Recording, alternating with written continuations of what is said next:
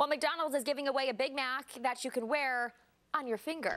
And the Songwriters Hall of Fame has announced its 2018 inductees. Here's a look at those and other stories to get your day going in 60 seconds. John Mellencamp, Alan Jackson, Kool and the Gang, and Jermaine Dupri are headed to the Songwriters Hall of Fame. Dupri is the only second hip-hop act to be inducted into the organization. Weight Watchers will be free for teens this summer.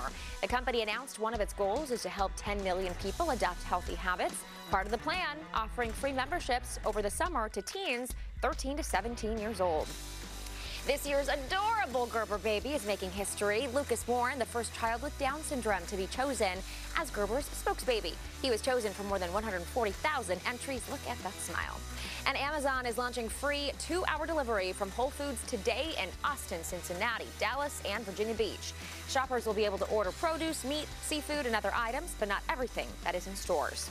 And this Valentine's Day, McDonald's giving away the Bling Mac, my friends. This is an 18-karat gold stackable ring set designed to show just how much you love their sandwich. The chain is asking people to tweet just how much they love the Big Mac, and McDonald's will give out a winning piece of bling. Yep. That's Good Day in 60 seconds.